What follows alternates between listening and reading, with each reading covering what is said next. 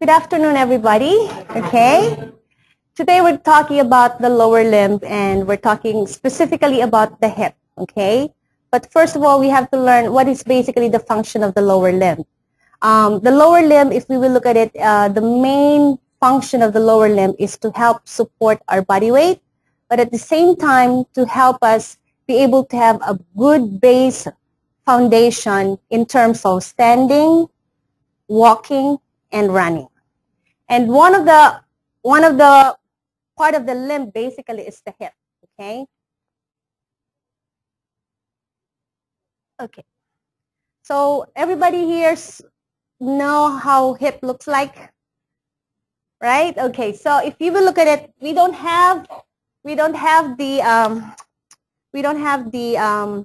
femur, but I'll have a picture here. So let's go. Oh, is that one? Yeah. Okay. I actually added another clip here. Okay, let's just go to this picture first. Okay. If you will look at the picture here, this is basically the iliac crest and the femur. Now, if you will look at these two joints, you will think that there are just two pieces of bone. Okay, but actually it's not. And I'll show you why. Can you see the structure here? If you will look at this one here, the upper part is actually an ilium. Okay, it's one piece of bone. And on the right side, you will see here the ilium and then this ischium. There are three bones that were fused together and they form this what we call acetabulum. Acetabulum is basically this structure here. Now, if you will look at okay, let's pretend this is the femur. This is how it looks like in a drawing. If you will look at the drawing right now, what you see here is a right femur, okay, right femur, and it is attached to the socket here, which is acetabulum, and we call this basically a ball and socket. Why ball and socket? If you will look at the femur, the structure here, it's like a ball. And this one here is like definitely a socket, so that's why they call it ball and socket. Now, if you will look at the shoulder, if you will compare shoulder and hip, they're actually almost the same but opposite in many ways. Why? If you will look at the hip joint, let's go back to this one. If you will look at the hip joint, this is it is very stable joint compared to the shoulder. Shoulder, they have the same structure, but the difference is that the shoulder has very shallow fossa. That's why you would notice a lot of people have injury on the shoulder. The hip joint is very stable, so it's not really very common to have injury unless there is a trauma that could possibly happen to it, or if not, it's a pathology like osteoporosis or osteoarthritis. And I will expand more on that later. Now, let's go back to this. Before I forget, if you have any questions, probably just reserve it later so we can go through all the notes. And I will not also, we will have a better flow of the lectures and then we will have the question and answers later. Now, so if you will look at the femur here, I will not give you the details of the part of the bone, but I will give you specific area that are very important. If you will look at the structure here right now, that's the head, this is the neck, and this is the shaft. And the femur is one of the longest bone in our body. So remember that. Hip is very special. Why? Because it is the most stable joint in our body. Second, it is the longest, the femur is the longest bone in our body. So basically, and that's one of the things you can remember with the hip. Now, if you will look at this one, this is the neck, this is also the common area where we have fracture. And then this is the, and also the shaft. This is basically, if you will look at this area, this is the greater tuberosity, lesser tuberosity, okay? Same with shoulder, they have the same part, but again, what's the importance of those parts? That is mostly the part that a lot of our muscles on the hip are being attached. And we will talk about that more later. Okay. Now, one of the things with hip, if we know that there is pathology, you will know that there is a problem on the hip because you can easily see the way they walk. When someone is walking, you know something's wrong. But always remember, when a person have hip problem, it does not mean that the problem is specifically localized to the hip. Sometimes it can be a pain on the sacroiliac joint, which is this one, the sacroiliac joint, and also the lower limb, which is the knee or the foot. So usually the therapist, when they do the assessment, let's say patient complain of hip problem, they will look at the hip. But then sometimes as they do the assessment, they would see, as they do the different tests, they will see that, oh, it's not really from the hip. So it is imperative that we also look at the sacroiliac joint and also down below the knee, okay, and all the way to the feet. Okay. Okay, where are we now? Now, why the hip joint is very stable? One of the reasons why the hip joint is very stable, because there's 3 ligaments that are very, very strong that is attached to the ligament. And these are actually 2 kinds of ligament, right? 3. I'll tell you, the iliofemoral ligament, okay? The iliofemoral ligament, the ischiofemoral ligament, and the pubofemoral ligament. So you'll probably be confused, what are these ligaments? So for you to easily understand, iliofemoral ligament, remember that big bone here? Okay. See the ilium here? That's this, the one of the ligament is attached to that and attached to the femur. So that's why they call it iliofemoral ligament. And this iliofemoral ligament here actually help stabilize your hip and avoid your hip from doing hyperextension. Okay? So this is one of the, and then they call that ligament of Y bigelow ligament because of how it is formed. So if you will look at it, see, it's basically like a Y form.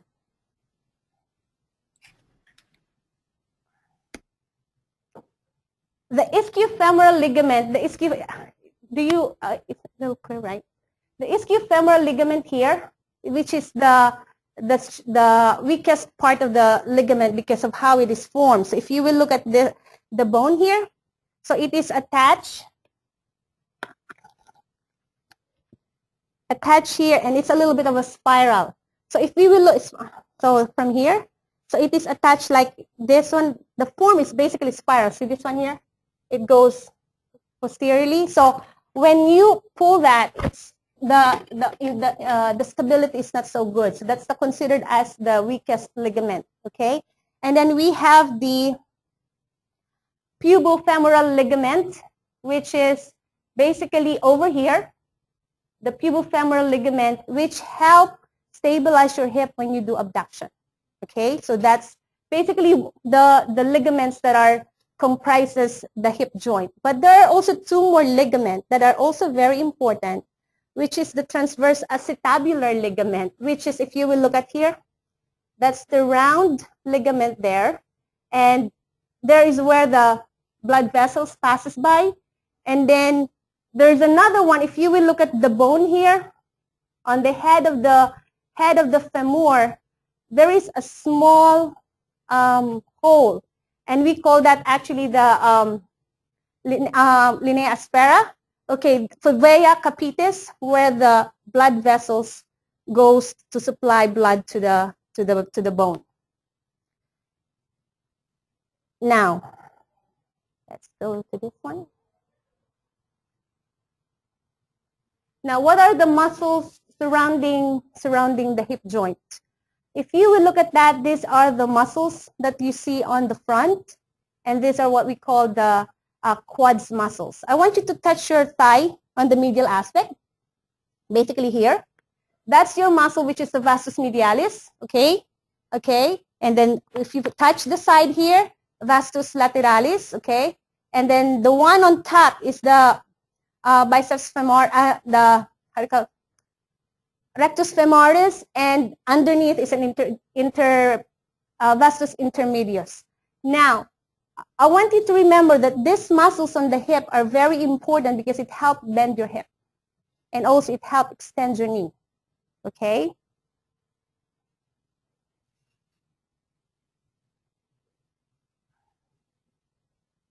And then, go there. And if you will look at the muscles at the back, that's the muscles at the back, that's the muscles that is responsible for extending your hip, okay? And then bending the knee. Okay. And then if you will look at the buttock area, that's the muscles that will help you extend your, basically help with the abduction. So when you stand on one leg, those are the muscles that help you be able to stand properly, okay?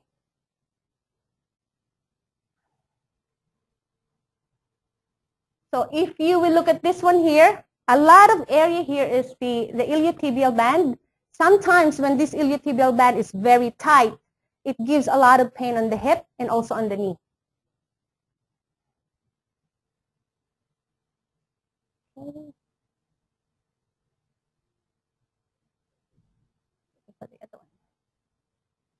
Okay, so we'll go to the ligaments. So we already spoke about the ligaments. Now we'll go to the cartilage.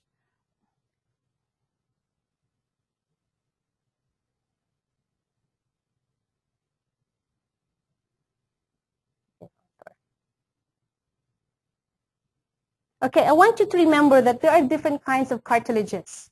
One is what we call the articular cartilage, which is basically you see in the knee and you see on the vertebral spine.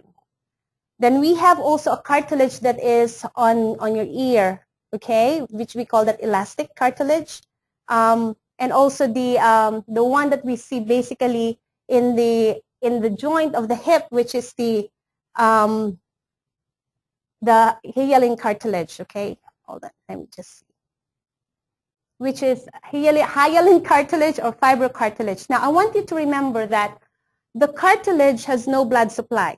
That's one reason why a lot of us, remember I told you a while ago, there's no way you can injure the hip because of the stability or the structure of the hip. The only way you can have problem with the hip is when you have you develop osteoporosis or osteoarthritis, or if not, you have a trauma on the hip. What happened is the cartilage that is enclosed to the, okay, you see this one here? The cartilage that is enclosed on the head of the femur has no blood supply, So when we're young, our cartilage is very very nice. It's thick. So what happened is its ability to support the joint is very good. Okay, it support as a shock absorption. Okay, it helps with absorption of the joint. Now what happened is as we get older, those cartilage wear off. Why?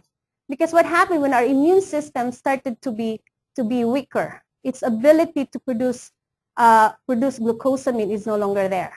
Now, what is the importance of glucosamine on the joint? Okay, always remember our body produces glucosamine, okay, produces glucose and glutamine, which is essential in the production of glucosamine so that the glucosamine will produce glycoaminoglycans, which is essential in the production of the cartilage. Now, what happens as we get older, this cartilage wear off every time we, okay, always remember when we stand up, based on study, we actually put like 3 to 4 times body weight on a cartilage. So as time goes on, as we get older, those cartilage become worn out. So that's why, and then the doctor would, the last resort when it's become very, very, very bad, they have to do the hip replacement because there's no way the cartilage regenerate, okay? That's why, but there's also a saying, I've read an article that if you eat healthy, your body can still produce glucosamine to help development of cartilage. Okay, so cartilage is very important in the hip joint because it serves as an absorption. It serves as a shock absorber. Okay. Now, always remember that in the joint, in the joint, there is what we call a synovial fluid that help be able to help the joint be able to move properly.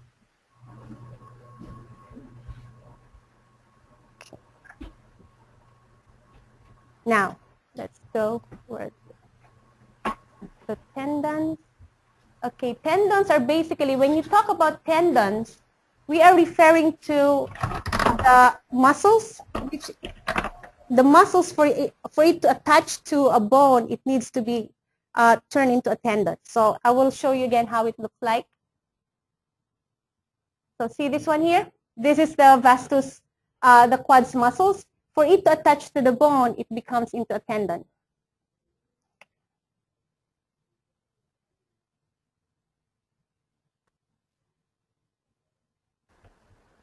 Okay, I already mentioned this a while ago with regards to the physiology of the hip. So basically, the hip is called a multi-axial joint because of the different directions that it does, from flexion, extension, abduction, adduction. So basically, it does all those motion. Okay,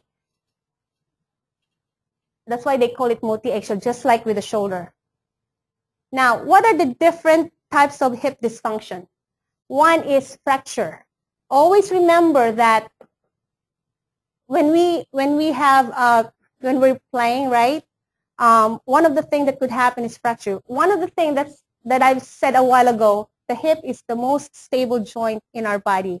The only way you can have injury on the hip is either you have a trauma, okay, or a pathology, which is osteoporosis or osteoarthritis. Now, what happens with fracture is that when you have repetitive activity, that can actually aggressive activity like the football, basketball, any higher impact could lead to fracture. And most of the time, that would fracture is the area where the neck is, or the shaft of the femur.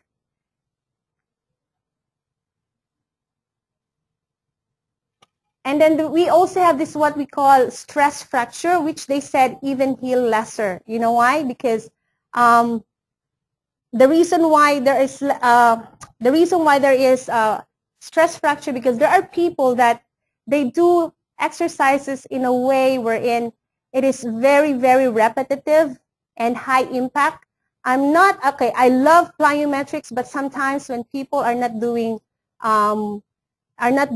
plyometrics the proper way, they can possibly fracture themselves, because you have to remember, when you do a lot of repetitive activity and then higher speed, increased duration, increased frequency, increased intensity, you're not giving proper time for your muscles and your bone to adapt to the activity. So that's what happened, why people have fracture because of that, because it's putting a lot of stress on the bone itself. Okay? Now, ligament sprain. Okay, when you say ligament sprain, you are referring to a ligament. Okay, ligament basically, you're referring to the injury on the ligament. Okay, muscle strain. When you say muscle strain, you are referring to the strain on the muscles and the tendon. So usually what happened, that one possible cases that can happen is when you are doing exercises. When I was young, I remember one of the advices, stretch before and after. But now they're doing a lot of research now that stretching should not be done prior to warm up. Now it's better to warm up prior to stretching. It's better to warm up prior to stretching. Why? Because when you warm up, you're putting more blood flow to the area, so it makes the tendon and the muscles pliable.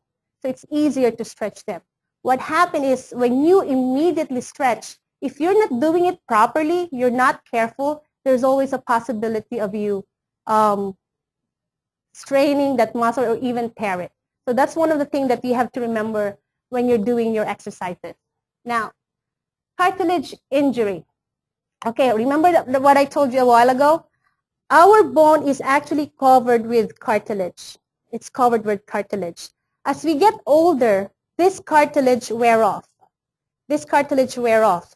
So because of that, the bone, the covering of the bone was not there anymore. So the shock absorb the absence of the cartilage on a joint will the absence of cartilage in the joint will certainly put a lot of pressure or a lot of trauma to the joint. That's why we started to have inflammation, we started to have pain because of that. So cartilage actually is very important in our body. Unfortunately, as we get older, the cartilage, our cartilage doesn't regenerate, okay? But you can actually help. There's a research that I've read that you can, even though you're older, if we're eating healthy, we're eating food for the immune system, our body can still naturally produce cartilage. So it doesn't matter regardless of how old we are. If we are eating healthy, especially food for the immune system, it will definitely help our body produce cartilage. Now, what in terms of supplementation, which we will discuss later, I'll discuss that again later. We will talk about that later. Now, bursitis. If you will look at this picture, it's not there. Okay, if you will look at this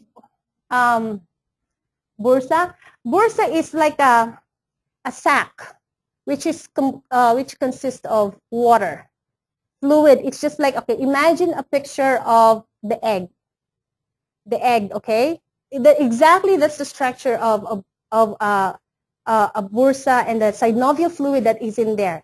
It serves as a cushion on your joint. It helps be able to, when you move, it helps basically with your mobility, okay? Especially the synovial area, synovium that is in there. So what happens is when you constantly, that's one thing, when you're doing a lot of exercises that are I see people do exercise, just one exercise is doing 100 repetition. Don't you know that when you're doing a lot of repetition you're putting a lot of stress both on the tendon, the muscles, and also on your bursa. So that's one reason why people have pain on the hip, because of the bursa are also inflamed. So they said that on the hip area, there are at least 20 kinds of bursa that is located on the hip. So those are one of the things that you will see on the hip.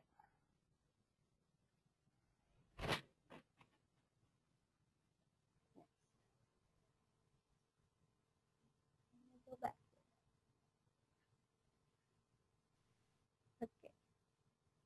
So most of the hip dysfunction that actually occur is because of excessive exercises. So always remember, anything that is excessive and anything that is less also is not a good thing.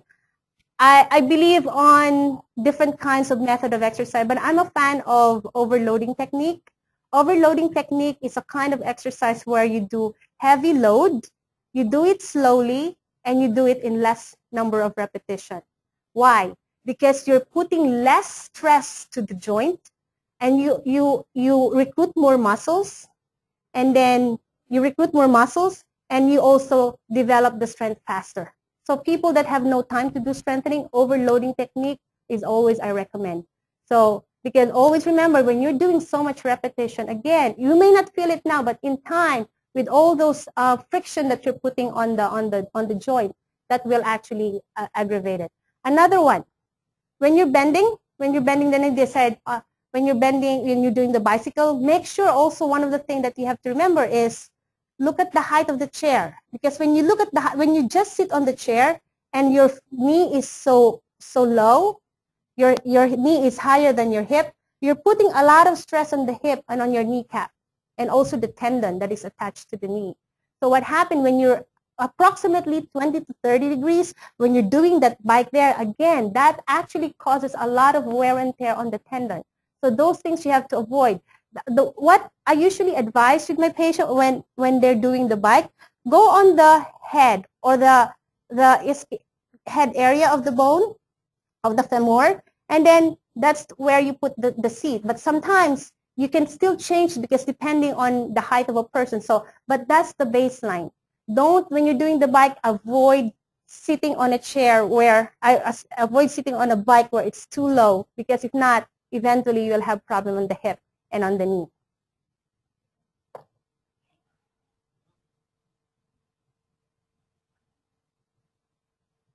Okay, risk factors of hip dysfunction. You want to do that? Yeah. Okay. Okay, so Mike will continue with this one. Okay. Okay, thanks, Lily. And I guess you guys are all experts on the anatomy and physiology of the hip, so we don't have to talk too much about what's involved with the hips. Everybody can go to their orthopedist and explain everything about how my hip works, right? Well, the hip is very complicated, and as Lily was explaining, all the ligaments and the muscle attachments to the hip, it's a very important one. Why do you think? I mean, why is the hip such an important joint to our everyday activity, primarily? What does it help us with primarily? Exactly. Anyone else? Right. So all of our weight is distributed directly through the hip. So this is the pivotal point where our upper body meets our lower body. So all the stresses are related to the hip. Another important thing about the hip and the pelvis is this is where most of the balance comes from when we're standing. So when we're standing, if we don't have any stability at our hip joints, our gluteal muscles, our hip flexors, oh, thank you, so now they can hear me online. So one of the things that you can do is, if those muscles are weak, our sense of balance is also going to be very weak. Our pelvis is also controlled by our abdominal muscles. Like I said, our gluteal muscles, our hamstrings, everything kind of pivots around the pelvis and around the hip joint itself. Now, one quick trivial question. What allows us as humans compared to other animals to stand upright? What particular muscle is much more defined in humans that allows us to stay upright? It's an interesting muscle. Muscle itself that attaches to the pelvis and to the hip. Any guesses? Yeah, our brain controls this muscle. So in essence, I mean, it is the brain that controls everything. But there's one muscle in particular that many people, and some people maybe more than others, have accentuated. In a lot of dances like salsa, they kind of promote this a little bit more too. I think you got the idea. Can you mention it? The rear end. Okay, the gluteal muscles. And that's basically, in comparison to all other animals, that's what allows us to stand upright and to be able to walk. The ratio of the size of the gluteus maximus and the gluteal muscles compared to our overall size and weight allows us to stand upright. And why is it so important anyway for people, especially as we get older? Because our balance and our stability and our ability to walk and get ourselves from one part from point A to point B is really controlled by these muscles. So if we have difficulty walking, difficulty with our balance, our loss of balance, one of the main things to work on is exercising and building up the strength in these muscles, in particularly with our gluteal muscles, which really control a lot of these aspects. Now, let me ask all of you: how many of you have had back pain, or have had hip pain, or currently have any form of hip pain? Okay, 1, 2, 3. Okay, 4. Now, how many of you have had back pain at all in your lives? Okay, I think almost everybody. Now, it's really interesting that, the back and the hip are so interrelated. Like Lily was saying, the hip joint is a very stable joint, but it also has an effect on the back too. Just as Lily was explaining, the sacrum and the iliac. So the hip joint really kind of controls a lot of the back movements too. So one of the conditions a lot of times when people may end up having, and we'll discuss a little bit more of this because people that have heard or seen my lectures before know how I love to talk about posture and how we should be symmetrical and be in symmetry at all times. But a lot of times what can happen is that people, they fall out of symmetry. And people, which is not a misconception, can have one leg longer than the other. If you've heard of that, one leg feels like it's longer than the other. Now, why is that significant, do you think? Well, the significance is that if one leg is longer than the other, you'll have a twisting force in the pelvis. So if I take this out, this pin, if it doesn't come out, it's fine also. But you'll have almost a twisting force at the pelvis. And one side will twist more than the other. So this is the back where the spine is, all the muscles in the back here. So if the pelvis is twisted upwards, and this is exaggerated, no one's pelvis is ever going to turn out that way, but you'll have pressure on one side of the back. So one side will be kind of leaning more towards the other. And that's all related to the hip. Even though you won't feel it a lot of times at the hip, it will play an effect on the back. That's why you hear many more people saying that I've had back pain as in comparison to hip pain, just because they're so interrelated.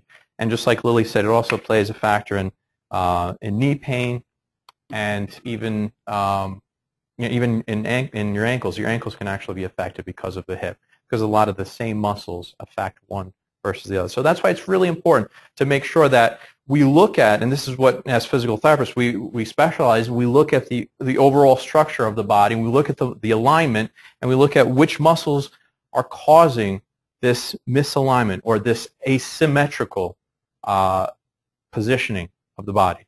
So if there isn't that symmetry, we have to work on getting your body back into that symmetrical state so that we're not compensating, so that we're not leaning on one side, so we're not putting pressure on one side of the spine versus the other, or the pelvis versus the other. What are some of the risk factors? And then we'll go over a little bit more about stability and posture and what we can do to relieve ourselves, and a lot of times even relieve back pain just because we're working on the hip muscles and on the hip area. So some of the risk factors, the Q angle. Lily didn't really talk too much about this, but the hip angle, or the Q angle, you did? No, that's okay. We'll go over it real quick. It's not very significant, but the Q angle is basically the degree where your hip meets your knee. Now, another $1 million question: what is the main difference of the Q angle between men and women? Exactly. So, and why do women have a larger Q angle or a wider pelvis than men? Exactly, for the birth canal, basically. Now, the Q angle is really important because the wider the hip, the angles, those Q angles will be more significant. And when you have a wider angle like that, you may also end up developing more conditions. There may be more instability at the hip because of those larger angles. That's why there are higher incidences of knee and hip dislocation or injury in women versus men. I mean, if you've heard of that in sports, ACL tears are much more common in women. Well, I wouldn't say much more common, or more common in women than in men because of that genetic predisposition to that condition. So that's one of the factors. And let's go back. Hip anteversion and retroversion. And that doesn't refer to style. It refers to the position of the femur. So even though this is the humerus or the shoulder, we're not going to consider that. This is, let's say, the femur. And anteversion is the position or the movement anteriorly or forward of the femur, inside the acetabulum.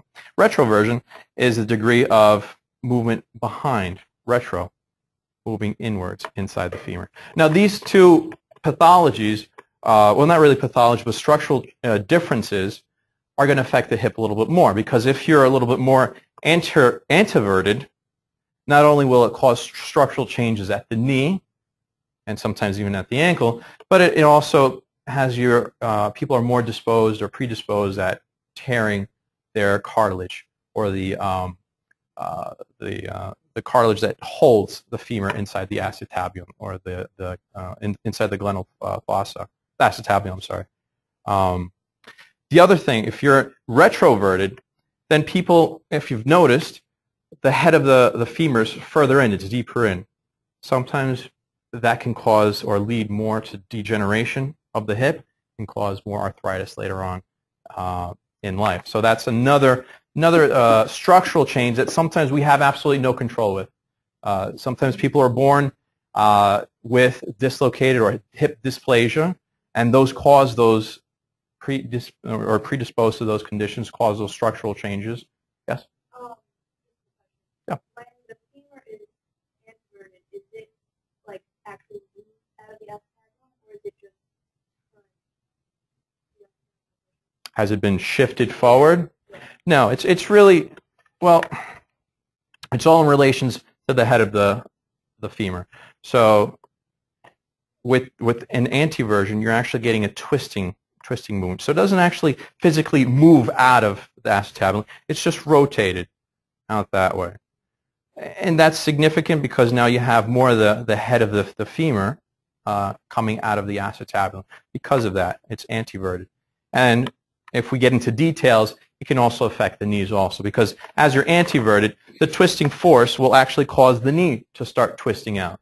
So sometimes causing pigeon-toed or walking with your toes pointed outwards. And that's another condition that can cause problems with your knees because of the hip. That's why it's so important to know exactly where the problem stems from and what we can do to correct that problem, because it could be caused by something completely different from where our pain is. So we have to know exactly what to do to correct that. I hope that answers your question. So those are those two structural changes that people may have. Ligamentous laxity is something, again, we have no control over, and that's just some of the ligaments inside the hip may be a little bit looser. People are told to be double jointed or triple jointed. I don't know if any of you are double or triple jointed, but that's ligamentous laxity. That's when your ligaments are very stretched and very loose and allow you to curl up, and those contortionists probably have plenty of that throughout their entire body, and they're able to contort into those positions. But it's not always good, because with ligamentous laxity comes also injuries with that. So hip dislocations, talking specifically with the hip and other conditions. Yeah. Yeah, that's something we're unfortunately some people have, and that will cause those risk factors or higher risk for injuries at the hip. Structurally, we can't do anything about them. I mean, surgically we can do something about them, but physically, without actually going in and changing the structure, we really can't do anything about it. Gender, definitely we can't do anything about. Well, you know, now anything is possible. So, yes. With flat feet affect it? Yeah, flat feet affect a lot of different things. High arches are also, you know, going to affect the hip. It's going to affect the knees. Going to affect the back, and that's a whole nother class of subjects. Talking about the ankle and the foot. You know, if you're flat-footed, you may have a tendency of being knock knees or bow-legged, and if you have high arches, you're actually can be more knock knees in that respect. Again, putting more pressure on your hips, on your back, throws off your whole alignment. So again, looking at each individual piece and seeing exactly what's going on is important to all those factors, all those injuries that people may end up having. So yeah, flat feet are never a good thing, and that's why they banned people in the Army for many years if they were flat-footed. But now there are corrective measures. You can wear insoles, you can wear orthotics to be able to help that. And I've seen a lot of people with hip pain, or sometimes even back pain, have relief just by adding insoles or adding these arch supports to their shoes. And it makes a big difference. Again, changes the structure of the body, makes us more symmetrical when we're doing activities. That's again, very key to being in good health, especially with the back and the pelvis and the hip. Okay, so occupation. I think this gentleman's occupation is a little bit more stressful, puts him in higher risk than a normal person for hip dislocation, hip injuries. So any type of trauma, like Lily said, is really the most or the highest cause of any type of problems at the hip. So car accident and any type of fall on the hip is a very, very, can cause some severe changes and detrimental conditions to the hip. That's why, again, our balance is controlled by a pelvis and our hip, and we want to make sure that we are always as strong as we could be in our balance, because having a fall along with osteoporosis or osteopenia can be detrimental. People that have that, especially if they have a fracture at the head or at the surgical neck, the neck of the femur, will almost likely need a hip replacement after that. And there are other conditions, especially for the elderly, that if they're in that position, they're unable to move and causes a lot of different other conditions. So that's why it's best to take care of those things. Keep yourself strengthened, keep your body as flexible as possible, keep yourself in symmetry. So let's talk a little bit about, let us talk about our posture, my favorite topic. So prevention of hip dysfunction. So I don't know if you guys have ever seen this model before, but this is the wrong way, and this is also the wrong way that we should be standing. And I tell people, always draw an imaginary line. The imaginary line for proper posture is an imaginary line from your ear to your shoulder to your hip to behind your knee to in front of your ankle. Ideally, this is the right posture. A good 90% of the people are either in this posture or moving into this posture. So that's a big problem for a lot of people, and that's why education is really important. And that expression that mother always said, keep your back straight, shoulders back. It's not a misconception. It's true. We should be doing that. When we're walking, I tell people, even if you're in these positions, and it's very hard for people that have been in that position for a very long time to move yourself out of that position, try to be aware and be conscious about how we should be aligned. So look at yourself in the mirror. See where your neck and where your shoulders lie, and compared to your ear and compared to your hips and compared to your knees, and see what area you should be focusing a little bit more on, and work on that. If it's your shoulders, if you're rounded shoulders, or you're noticing that you're kind of arching forward a little bit, work on kind of bringing your shoulders back a little bit. Just being that slight bit conscious about moving your body into that position again can have such a good effect on your body. And I know a lot of people that we've made those corrective changes, be a little bit more aware that your shoulders should be back, or bring your head a little bit further back, or bring your pelvis a little bit further forward without slouching backwards. Doing those things, especially I notice people that stand all day or they're working and they're in those positions, by making those small little changes, you can have a good effect. You may relieve a lot of the pain on your shoulders, may relieve a lot of back pain, a lot of hip pain along with that. When we're out of this upright posture, this good posture, we can cause a lot of pain, like this gentleman may end up with back pain, end up with neck pain, may end up with hip pain and leg pain. And that's why a lot of times I notice that sometimes these problems come on all at once without even realizing it. Like, how many of you have had back pain? Do you know the real cause of the back pain? A lot of people come in and they say, well, I don't know how it happened. I just started feeling back pain one day. Well, it could be because of, over time, being in a bad posture and being asymmetrical. You're doing something and you're moving in a certain position will cause those types of injuries, will cause you to become out of a line and cause problems, even though you didn't have a fall or you didn't go to lift something heavy without even realizing it. But over the course of time, you end up developing those problems with your hip, with your back and other body parts, because we're not aligned and we're not symmetrical what we're doing things. We're not keeping the proper body mechanics. And their Tai Chi instructor, I'm sure, will agree with me with that. It's primary importance even in those type of activities. So sitting posture, same thing. One of the worst things, and people are recognizing how important it is, ergonomics in the office space. And one of the biggest things right now is keeping people that are sitting at an office, sitting upright in the right posture. They have physical therapists now that are on staff in a lot of these office buildings just to set up an office space ergonomically correct, because people now notice that it's much better to pay a physical therapist to set up a workstation correctly one time than later on having to spend, thousands of dollars on, medical equipment, physical therapy, surgery, going to doctors because of an injury sustained at the workplace. So what I tell people, and you can request one of these pictures later on. I have a bunch. I didn't bring it with me right now. But keeping the computer monitor, even though this is an old computer monitor, at your eye level. The top third of the computer screen should be at your eye level. Shoulders, again, should be just like the standing position at your ear level. Your elbows should be bent at about 90 degrees, and they should be parallel to the floor.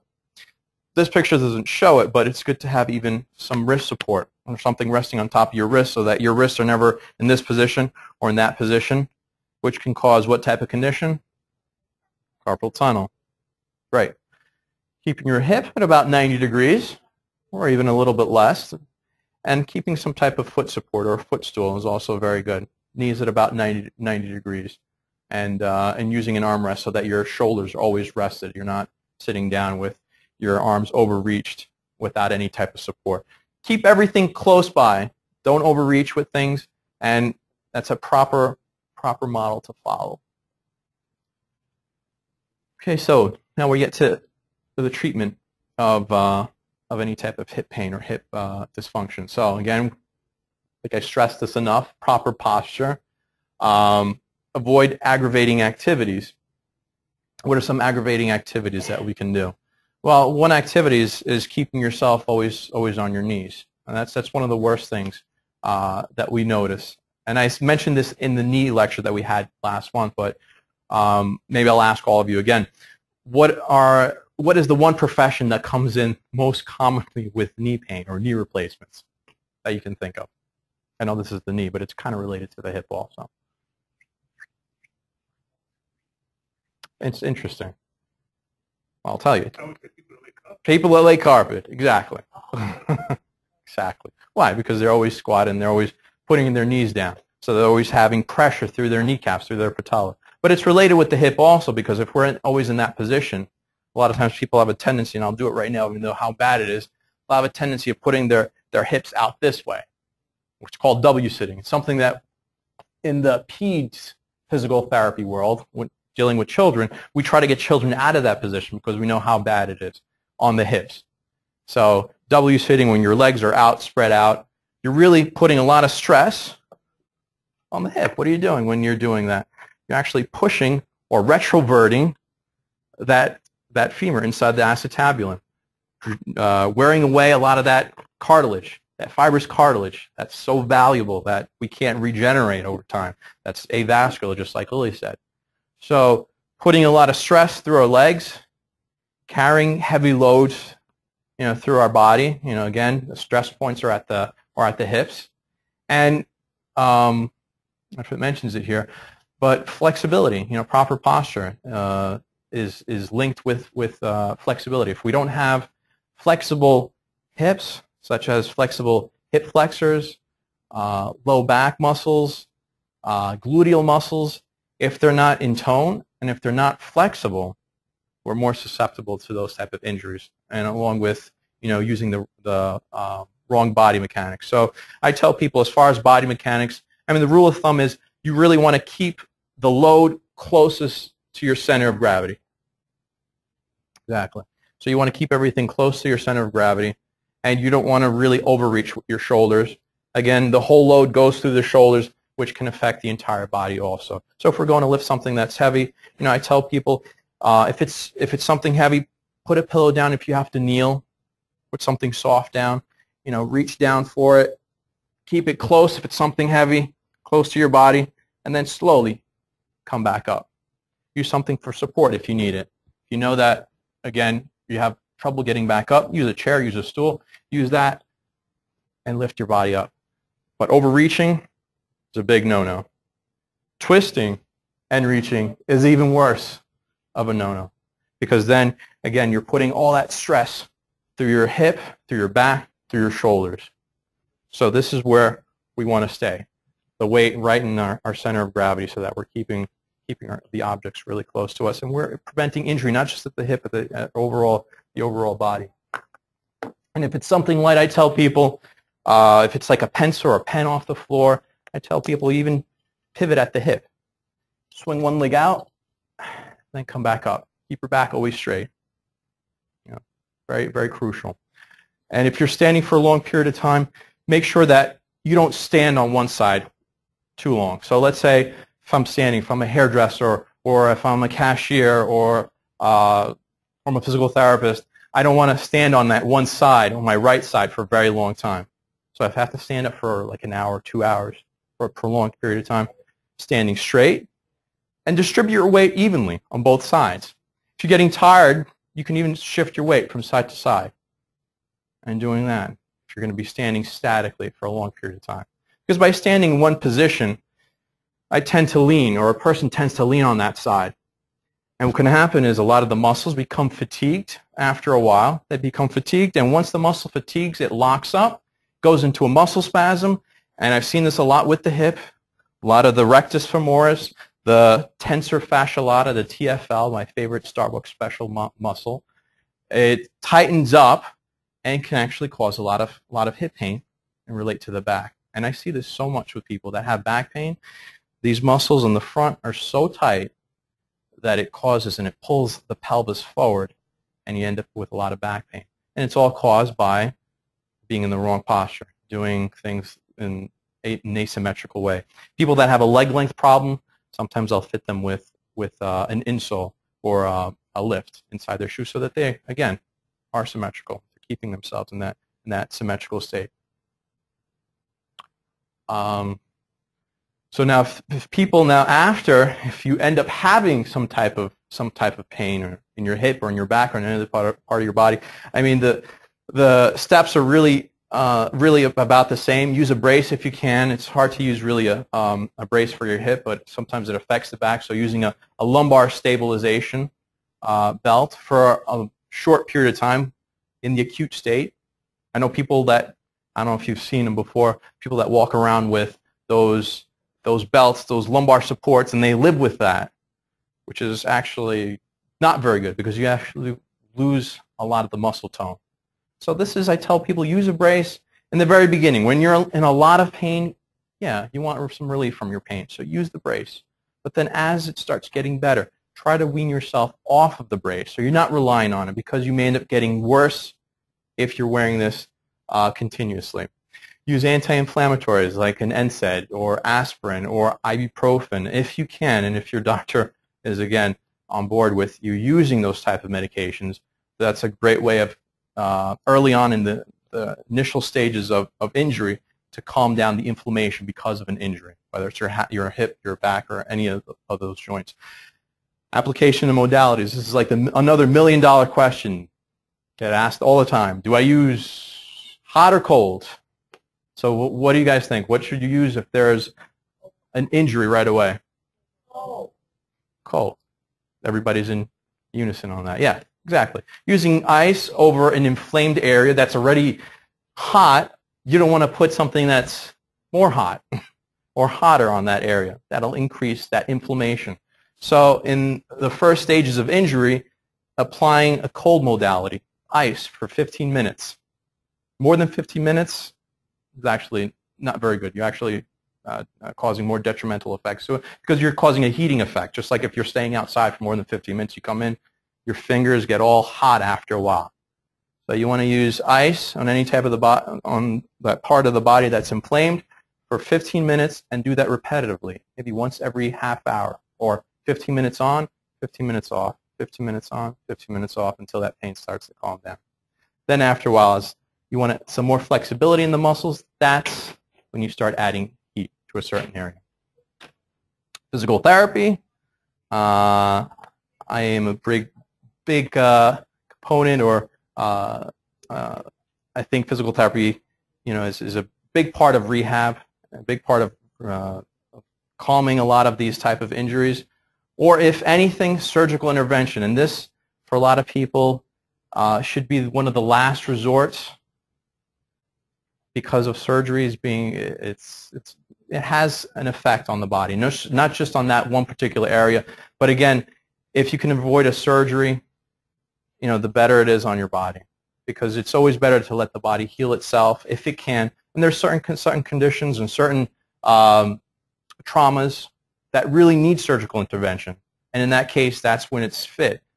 But if the body can heal itself, and you can go through the flexibility and the physical therapy and taking the anti-inflammatories to calm down that problem and take the steps needed to get better, it's always better to do that than having to go in for last treatment surgical intervention, which a lot of times, especially with the back, a good 70 to 80% of the times people eventually end up getting back pain even after surgery. So it's better to treat the problem first, see where the components that you need to work on first are, and then move forward.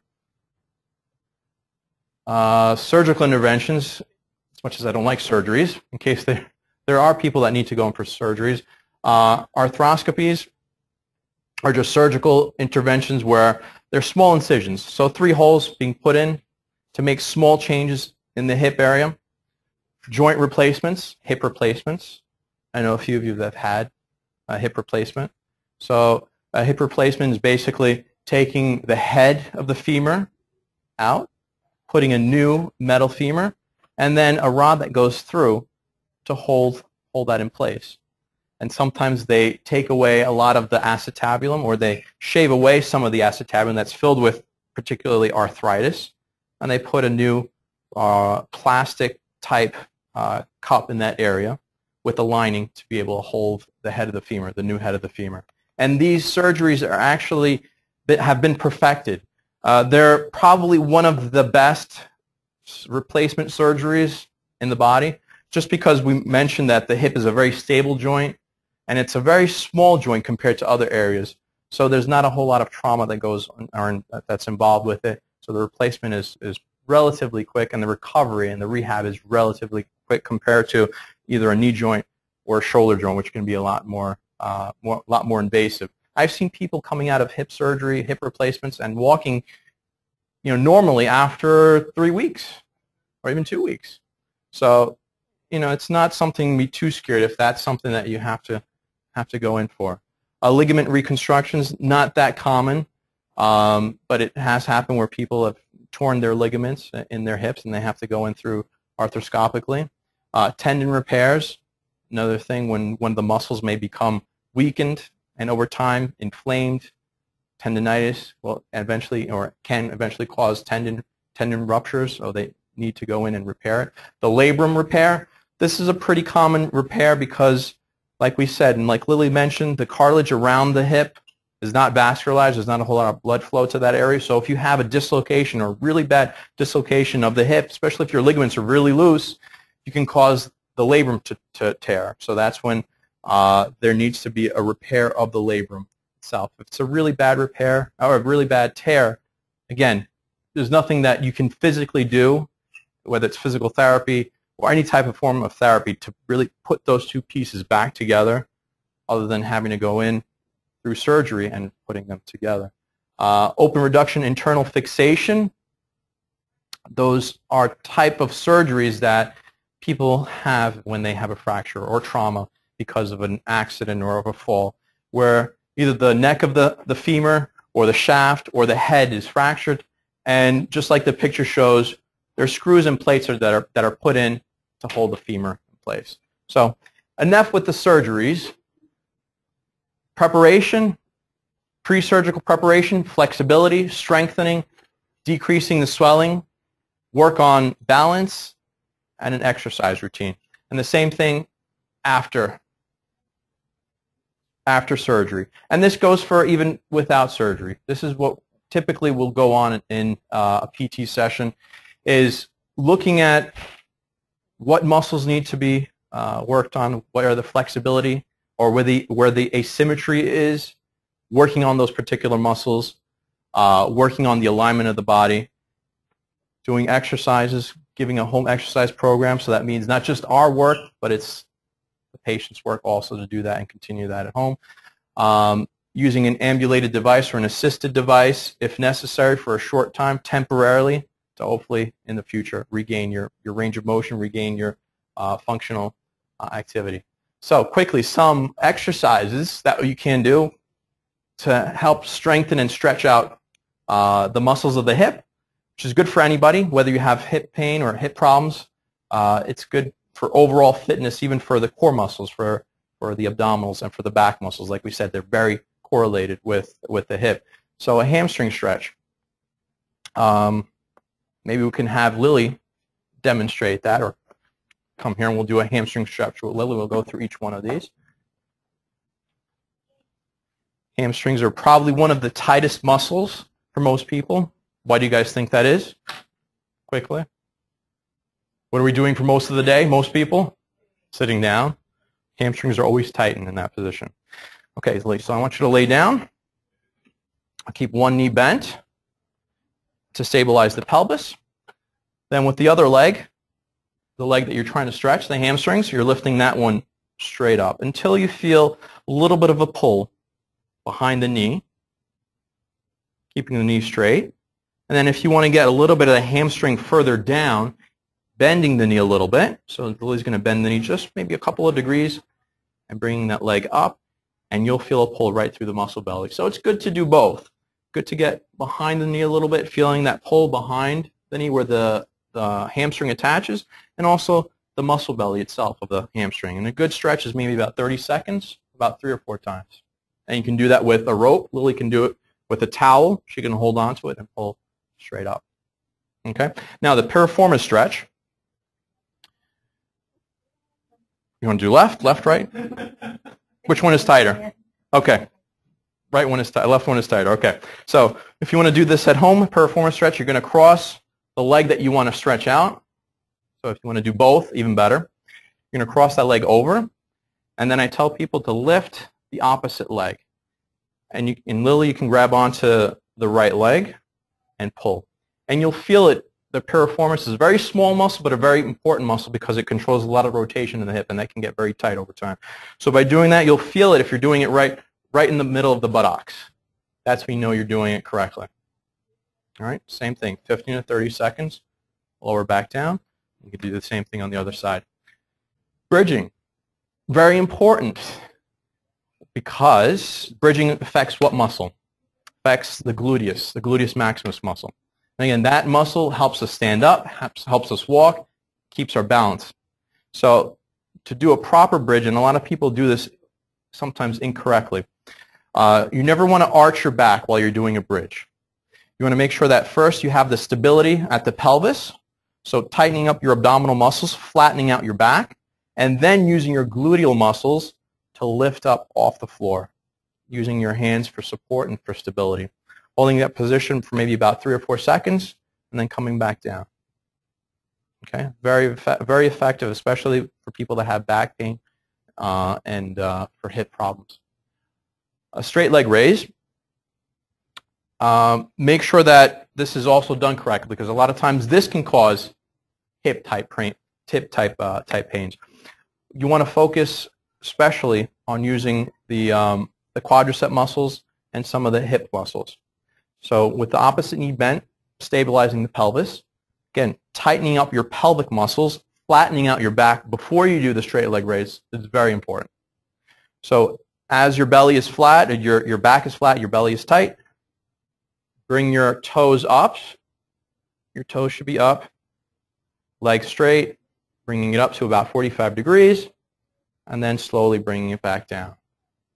If you start feeling any type of back pain or hip pain associated with that, stop doing it. That means your abdominal muscles are probably not that strong. You shouldn't be doing that exercise.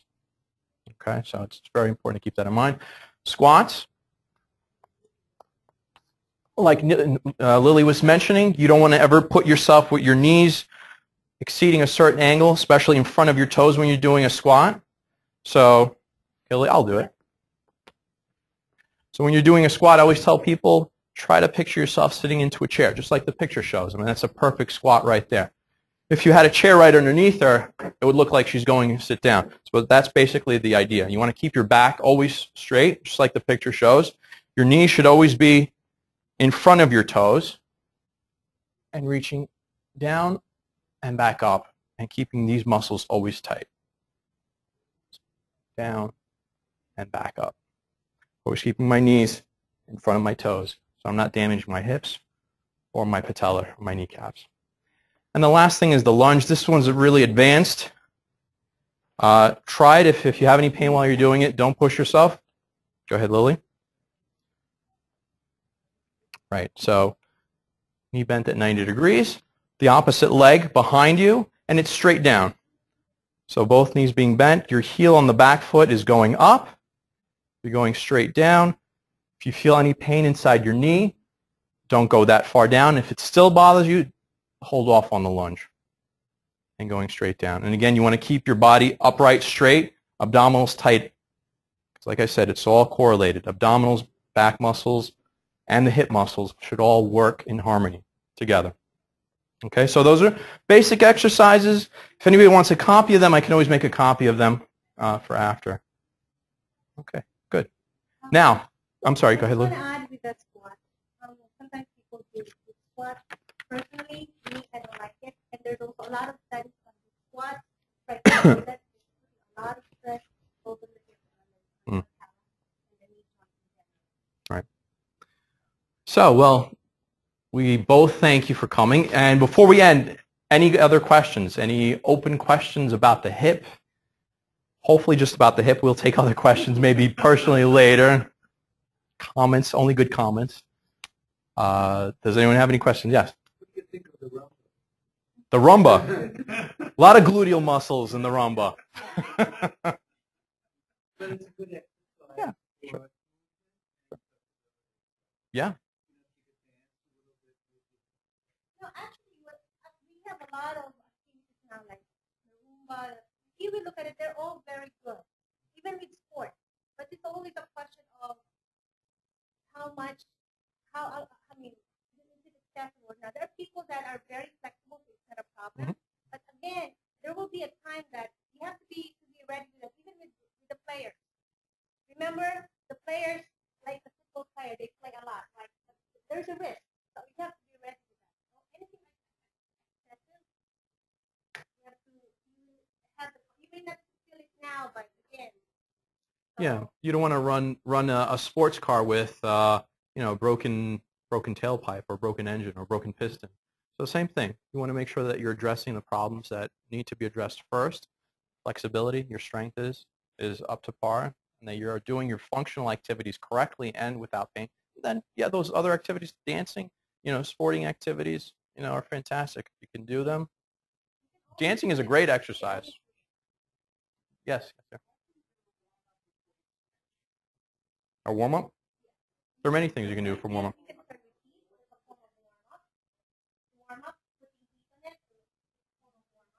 Doing some light or exercise, a little walk. Yeah. Just keep the circulation going in the area. Yeah. So sitting in a chair for 10 minutes with doing nothing, that's not a warm-up. Walking maybe in a track at a comfortable pace, moving your arms from side to side, that's a nice warm-up. That's what most athletes are doing now anyway. Warm-up, no stretching, exercise instead, and then cool down and stretch at the very end. So that's the new way of thinking, because you need that strength. When you overstretch a muscle, you actually lose some of its strength.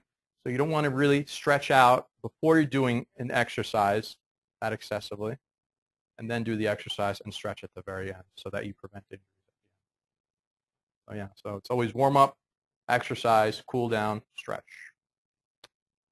All right, good. Any other questions? Yeah. Back in the day, I was a dancer, and we always used to stretch before dance. Mm-hmm. And now I look at it, and I'm like, why did we do that? Because didn't that create injury? Yeah, exactly. This is exactly what we were just talking about. By stretching a muscle, I mean, think of it as a piece of plastic. If you're overstretching or you're stretching a piece of plastic, what happens to its strength? It's not as strong as if it was taut. So if you're stretching a muscle out and then you expect to put in an enormous amount of force through it, it's going to fatigue. It's going to lose the strength that it originally had, and it's going to fail, or it may fail quicker than if you didn't stretch before. So a warm-up will prevent injury by getting blood flowing to that spot. So that will in itself allow the body to start moving, start acting, getting ready to do a particular activity. And then The cool down, again, will allow that excessive heat to escape, the blood flow, getting the new oxygenated blood to that area.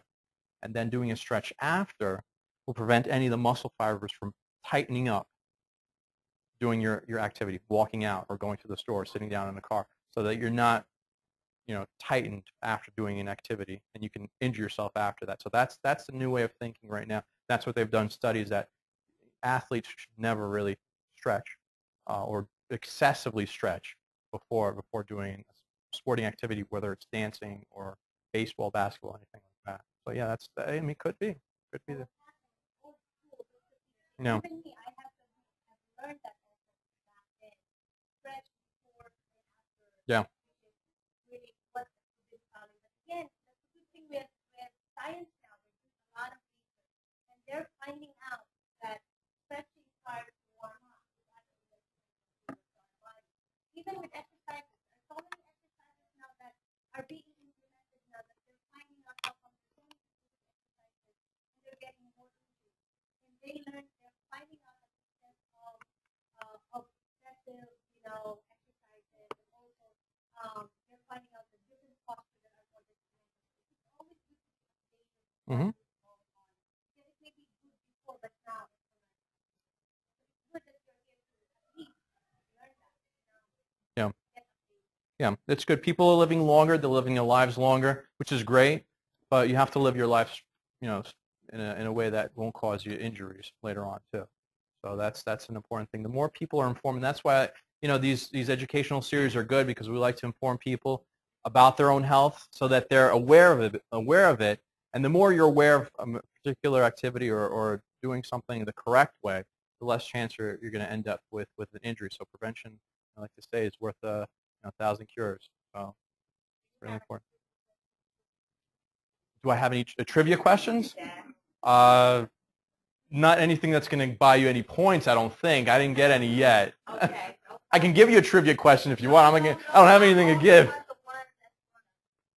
Give you a chance of a free massage. I got it. Okay, I would too.